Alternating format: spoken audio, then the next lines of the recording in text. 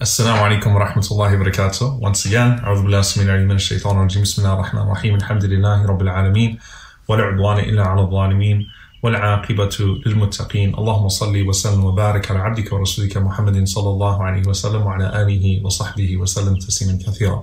So typically when we find ourselves in hard times, there's a debate about whether this is God's punishment or God's reward or God's mercy.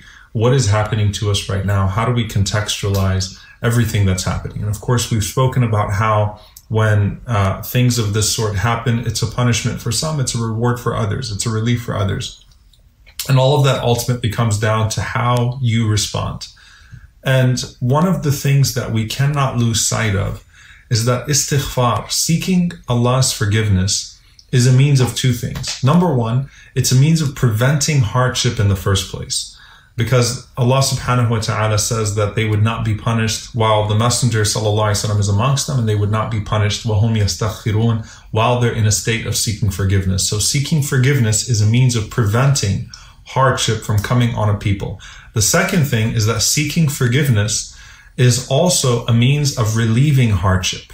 Okay? Because the Prophet sallallahu alaihi wasallam mentioned that man lazim al-istighfar, that whoever is frequent, whoever is consistent with their seeking forgiveness, then Allah subhanahu wa ta'ala will make a way out for them from every hardship, that Allah subhanahu wa ta'ala will lift every anxiety, and that Allah subhanahu wa ta'ala will grant them whatever they ask. And so istighfar, seeking Allah's forgiveness, is both a means of preventing harm from coming in the first place, and it's also a means of lifting harm once we are in it, either in the collective sense or in the individual sense. So it has a bearing on us both as individuals and as communities, for us to constantly be in the state of seeking Allah subhanahu wa ta'ala's forgiveness. Now, the Prophet sallallahu alaihi wasallam said that the best way to seek Allah's forgiveness is to recite this prayer of sayyidul istighfar, the master of seeking forgiveness, the chief of seeking forgiveness. And I want to talk about this dua, this supplication. And the Prophet ﷺ said that if a person says it in the morning and then they pass away that day, then they're from the people of paradise. And if a person says it in the evening and they pass away that night, then they're from the people of paradise. So that automatically should make you pay very close attention to how amazing this supplication is. That if a person says it in the daytime or in the morning, they would, and they pass away, then they will be from the people of paradise. And if a person says it in the evening and they pass away, then they will be from the people of paradise. And I want to break down this dua and point to something very particular in it. Allahumma anta rabbi. Oh Allah, you are my Lord. La ilaha illa ant. There is no God but you. Remember we talked about the dua of Yunus alayhi salam, the dua of the Prophet Jonah. The supplication of Jonah, La ilaha illa anta subhanaka inni kuntu min al-zalimin. That there is no God but you, how perfect are you, verily I was from the wrongdoers.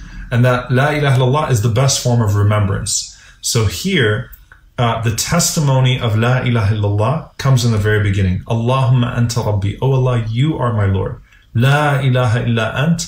There is no God but you. Khalaqtani wa ana abduk.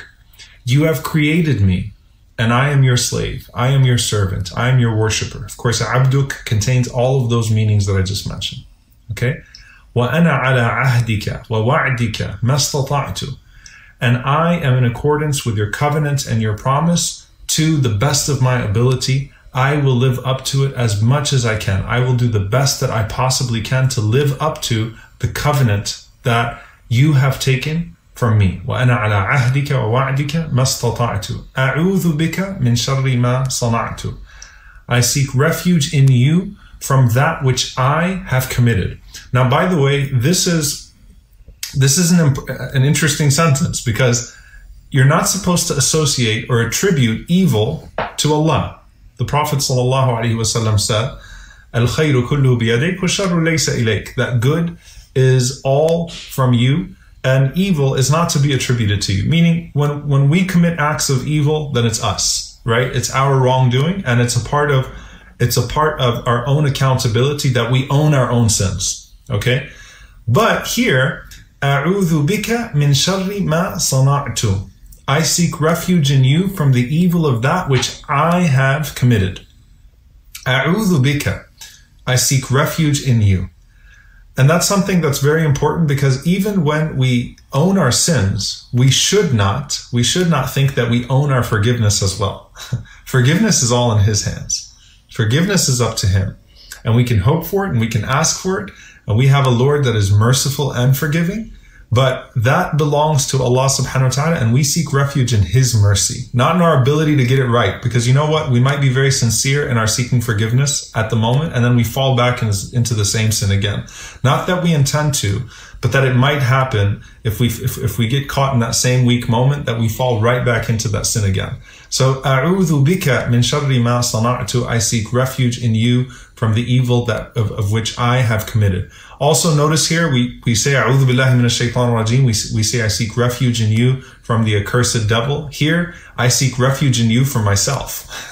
I seek refuge in you from what I have committed. Because you can't properly own the sin if you blame the devil for it. You can't blame the shaitan for it. No, the sin has been committed, I own it. أعوذ بك من شر ما صنعت. I seek refuge in you, O Allah, from the evil that I have done. Not that the shaitan has done. If he tempted me to it, it's my fault for not resisting the temptation. I own it, and I put my trust not in my ability to get it right from now on, but in your mercy to forgive me. أعوذ بك من شر ما صنعت. أبوء لك بنعمتك علي وأبوء بذنبي. This is my favorite part of the dua by far. I admit to you your blessings upon me, and I admit to you my sins. Here's something that's extremely important, and I want you to remember this. You cannot appreciate the severity of your sins if you don't appreciate the greatness of Allah's blessings upon you. You cannot appreciate the greatness of your sins unless you appreciate the greatness of Allah's blessings upon you. Why is this so important? Because what has Allah given to you for you to respond with disobedience? How many blessings has Allah showered you with for you to then turn around and to respond with disobedience? And I cannot appreciate the severity of my sins if I have not taken the time to appreciate the multitude of His blessings upon me. By knowing His blessings upon me, I should become too shy to disobey Him, right? And that's what I want to get out of this, is not just a dua, not just a supplication, but a shyness and a modesty and a shamefulness from disobeying Him and sinning against Him with everything that He's provided to me. And that's why a man came to Ibrahim ibn Adham, rahimahullah, and he said, give me permission to sin. Give me permission to sin. And he said, well, if you're going to sin, the first three of the 5 things he told him, he said, if you're going to sin, then sin in a place that doesn't belong to Allah. Okay, he said, well, everywhere belongs to Allah subhanahu wa ta'ala. He said, okay, well, if you're going to sin, then sin in a place where Allah can't see you. He said, but Allah sees everything. He said, okay, well, if you're going to sin, then don't eat or drink from the sustenance of your Lord. He said, but everything's from the sustenance of my Lord. Right? So it starts off with those 3 things. Then how could you then sin, right? How could you then not feel shy from doing so, right? So pull back a little bit and be like, wait a minute, I can't appreciate how bad these sins are if I can't appreciate how great His blessings are. And of course, what is greater than the blessings that He has bestowed upon us is His greatness Himself, subhanahu wa ta'ala, is His greatness Himself. And that's why Imam al-Shafi'i rahimahullah said, don't look at the smallness of your sin. Look at the greatness of the one that you have sinned against. Okay? Don't look at the smallness of the sin. Look at the greatness of the one that you've sinned against. So you cannot appreciate your sins or how severe your sins are until you appreciate His blessings upon you. And so before as you admit your sins, أَبُوءُ لَكَ بِنِعْمَتِكَ عَلَيَّ وَأَبُوءُ بِذَنْبِي.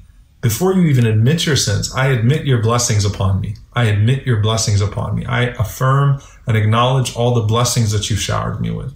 وَأَبُوءُ بِذَنْبِي. And I admit my shortcomings. I admit my sins. فَاغْفِرْ لِي فَإِنَّهُ لَا يَغْفِرُ الذُّنُوبَ إِلَّا أَنْتَ. So forgive me, because verily no one forgives sins except for you. SubhanAllah, this is such a beautiful way to actually end this dua.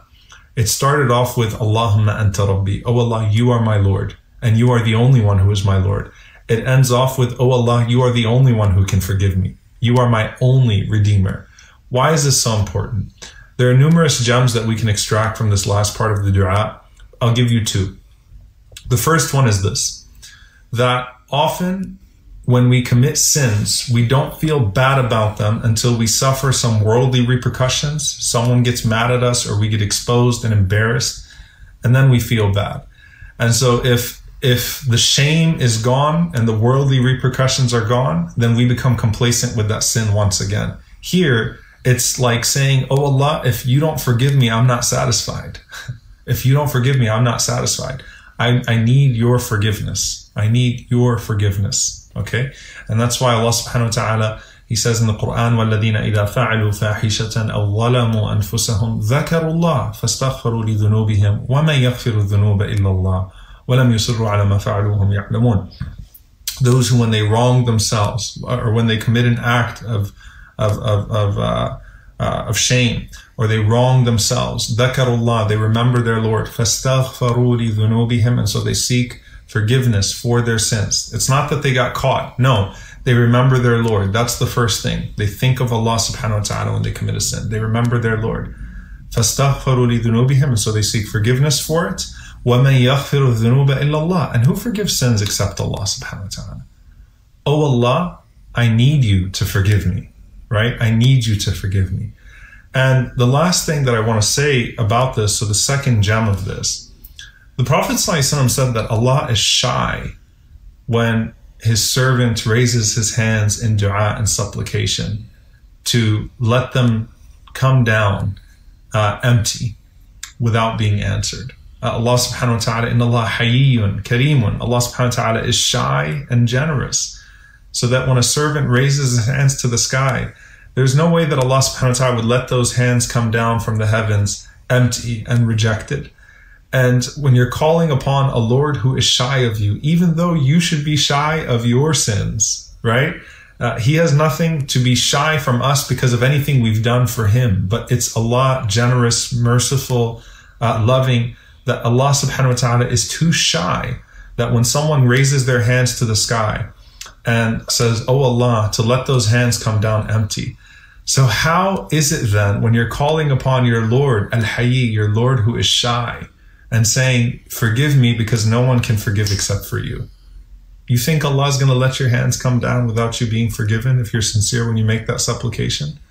May Allah subhanahu wa ta'ala allow us to be sincere when we make that supplication. May Allah subhanahu wa ta'ala forgive us and have mercy on us. May Allah subhanahu wa ta'ala continue to shower us with His generosity despite our shortcomings. May Allah subhanahu wa ta'ala grant us His forgiveness despite our sins. May Allah subhanahu wa ta'ala grant us His complete mercy despite our inherently deficient good deeds. Allahumma ameen. Jazakumullahu khairan. I'll see you all tomorrow, inshallah ta'ala. Same time, as I've said, we've moved this now to 9:15 Eastern.